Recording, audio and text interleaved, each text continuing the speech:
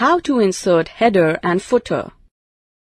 Header and footer are used to insert page numbers, date, document's title, etc. in a document. These are present in the top and bottom margins of each page.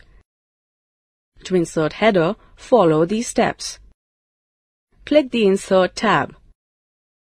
Click Header from Header and Footer group. A list appears. Choose the style of your choice. Now, type the text you want at the top of each page.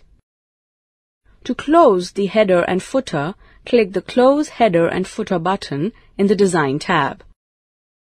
To insert footer, follow these steps. Click the Insert tab. Click Footer from Header and Footer group. A list appears. Choose the style of your choice. Footer appears on the page. Type the text for it.